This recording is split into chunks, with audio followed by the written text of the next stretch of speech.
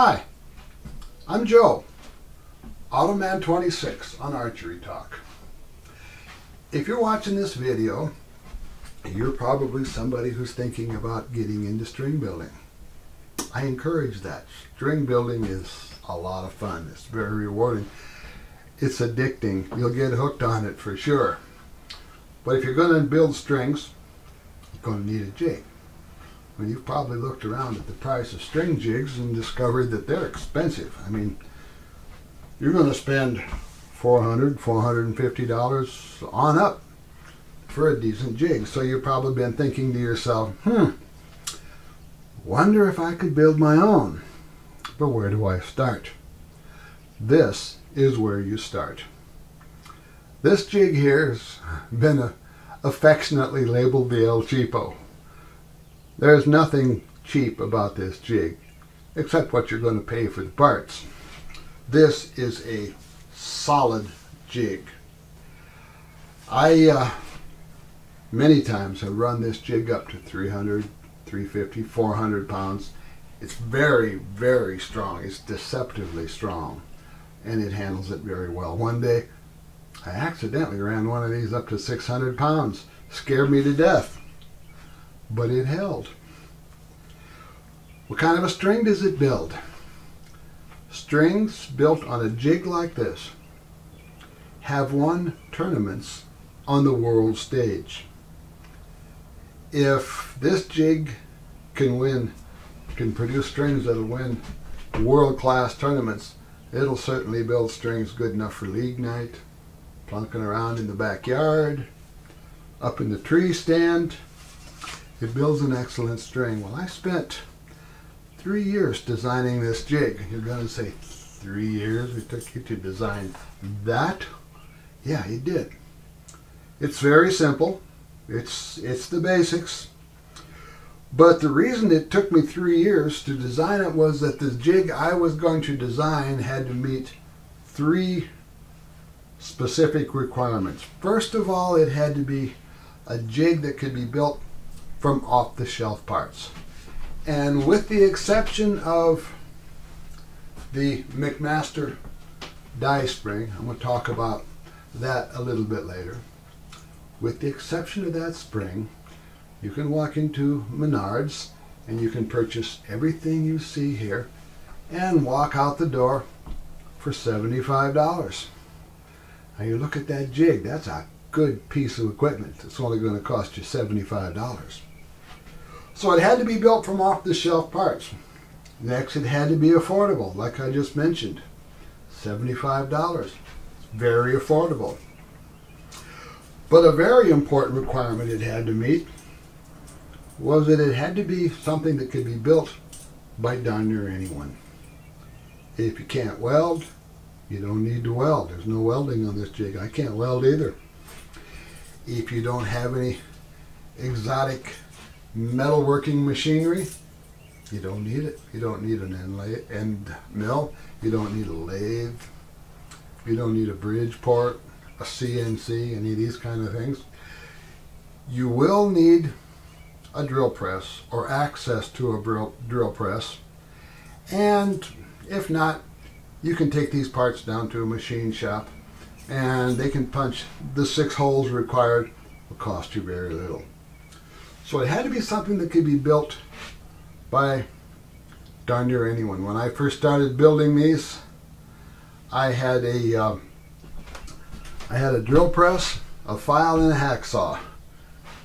If that's all you've got, the drill press, a file, and a hacksaw, that's all you're going to need to build this. It's a very good jig. Easy to build, kind of a fun build. You'll enjoy it. It's a rewarding build. Now, I put together 6 videos that are going to guide you step by step by step, point by point, through the entire build process. We're going to leave no stone unturned.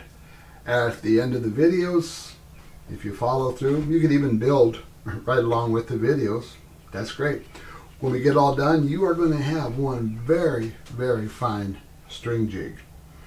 And it's a good feeling when you stand on the shooting line and you start busting X's with the string you built yourself on a jig you built yourself, you're going to enjoy that. That's quite a feeling. So, enough of listening to me stand here beating my gums. Let's start building this thing.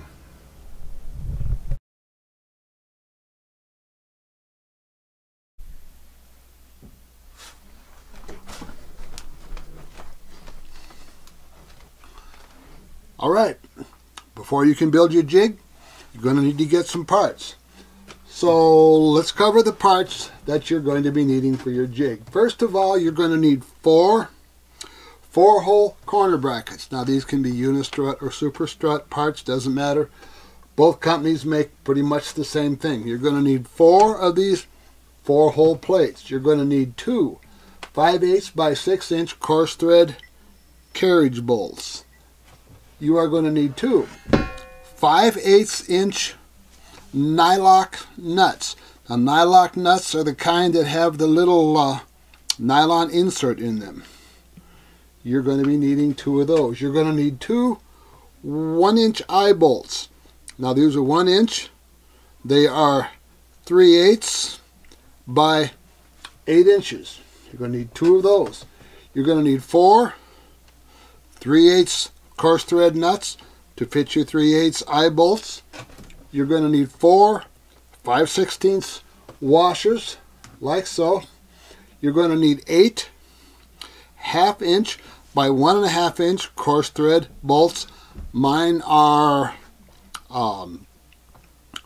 grade 8. You don't need grade 8, but you're going to need 8 1/2 by 1 1/2-inch coarse thread bolts.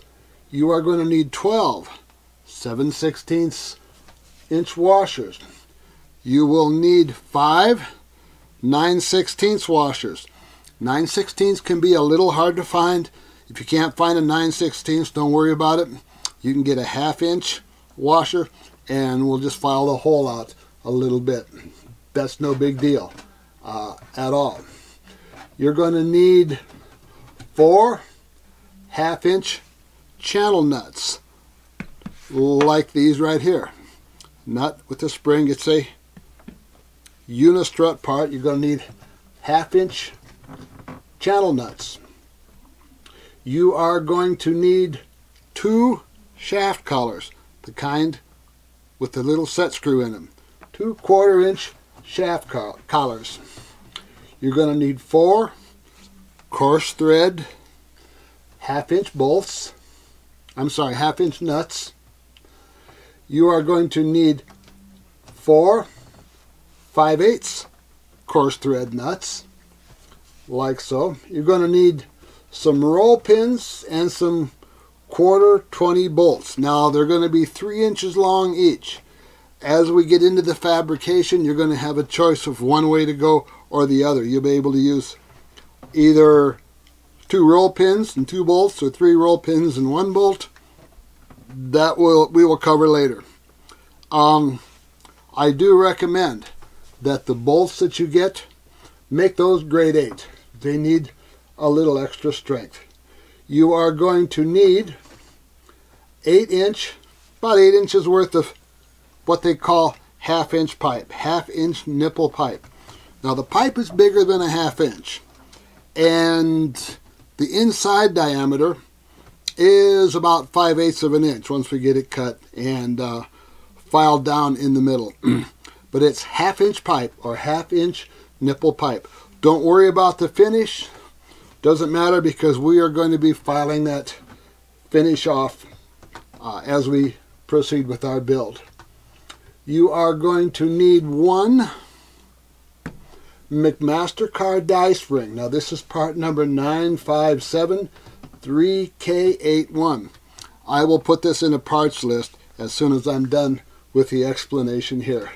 And the last thing you are going to need is 10 feet of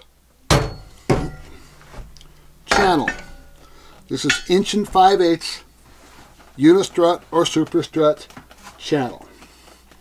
These are the parts you're going to need. You're going to spend about $75 or so to purchase these parts. Get your parts. Let's get all set and let's go build a jig.